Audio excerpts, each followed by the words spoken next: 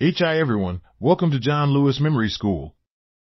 Today's topic is breakdown of processing and elaboration of information, and how they enhance memory. First of all, what is processing? This is the basic act of taking in information through our senses, seeing, hearing, etc., and making initial sense of it. Think of it like your brain sorting and filing away the raw data. There are different levels of processing. One type of processing is called shallow processing. Focuses on the surface level features of information, e.g., the sound of a word, its appearance. The other type is deep processing. Focuses on the meaning of the information, connecting it to existing knowledge, personal experiences, and creating associations. Now let us move on to elaboration. This is the key to stronger memory. It's where you actively work with the new information. You go beyond surface features and process it more deeply. Examples include, relate the information to yourself. How is this concept relevant to my life? Number 1, creating mental images. Visualizing the information helps encode it. Number 2 is organizing the information.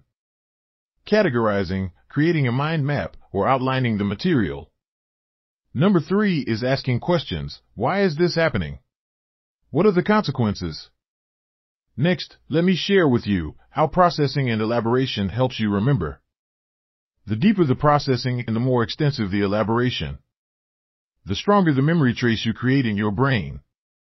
Here's why. Number 1 is meaningfulness. When you link new information to what you already know, it becomes meaningful, making it more memorable.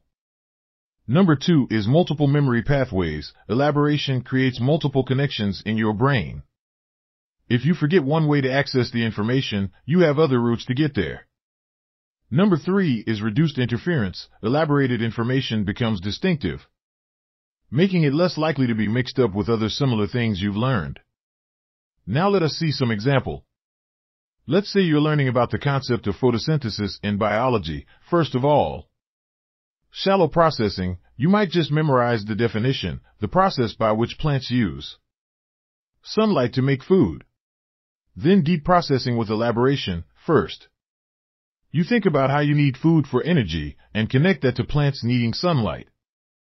Secondly, create mental image. You picture a plant absorbing sunlight and leaves changing color.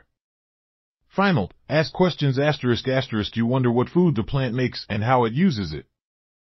The deep processing approach, especially with elaboration, ensures you'll remember the concept far better than just rote memorization. Now, let us see some more examples of how processing and elaboration can be applied across various subjects. Let us take history first. Consider the topic you are learning is the American Civil War. Shallow processing is memorizing dates and names of battles. Deep processing with elaboration. 1. Understanding motivations. Research the social and economic factors that caused the conflict. 2. Personalizing events. Read letters or diary entries from soldiers and civilians to understand their experiences. 3. Creating a timeline. Chart the major events of the war, analyzing cause and effect relationships. Now let us see mathematics. Consider the topic is solving quadratic equations. 1. Shallow processing, memorizing the quadratic formula. 2. Deep processing with elaboration. First of all, visualizing the concept, graph quadratic equations to see how they form parabolas. Secondly, connecting to real-world applications, learn how quadratic equations are used in projectile motion or designing bridges. Finally, practicing with variations, solve various types of quadratic equations to solidify your understanding. That's it in this presentation. The takeaway in this presentation is to find ways to make the information meaningful, connect it to what you already know, and create multiple ways for your brain to access it later. Learning how to learn by using processing and elaboration techniques is more important than learning itself. We shall meet again soon with another interesting and useful topic. Till then, bye-bye from your memory master John Lewis.